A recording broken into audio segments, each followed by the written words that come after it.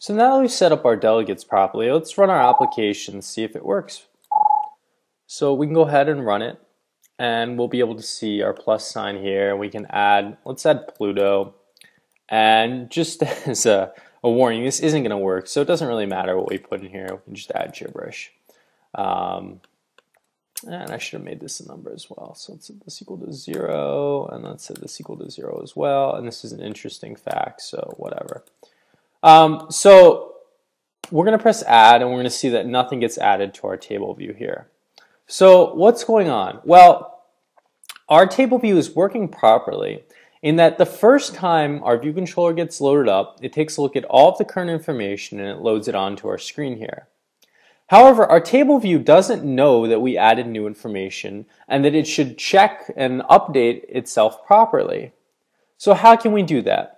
Well, there's a method we can call on our table view. So we can go into the add space object method. We can say self.tableview, and we're going to call the method reload data, which is going to tell its table view that it should check again based on all of our current parameters or all of the properties we've set up, if it should in fact update and what the new information it should display is.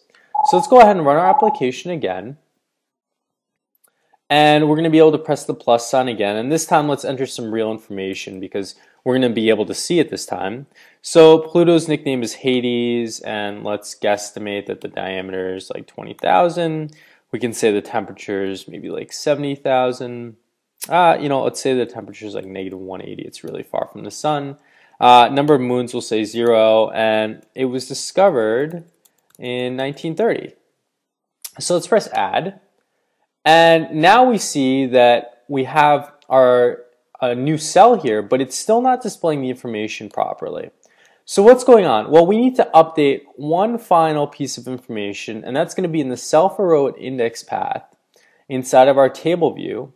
And we have our if statement here, and we say if index path.section is equal to 1, use new space object to customize our cell. Well, we're not doing anything currently inside of this method, so we should write some logic here, and we should write OW space object planet is equal to self dot added space objects object at index, and we can say index path dot row, and let's set up our text label, so we can say cell dot text label dot text is equal to planet dot name, and we can say cell dot detail text label dot text is equal to planet dot nickname, and we don't have a space image, so let's just leave that blank for now.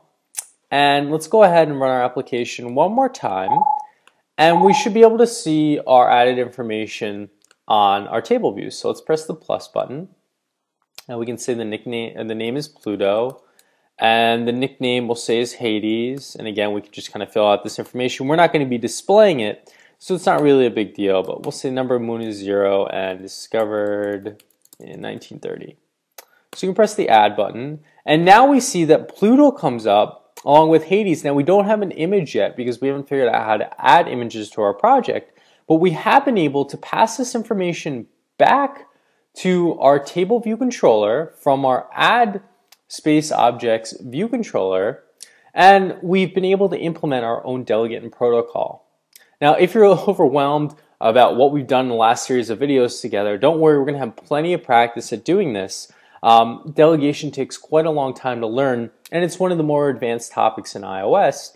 However, we use it in so many of our different view objects, it's really handy to understand what's going on in the background, especially when we implement things like our table view controller delegate and our table view data source.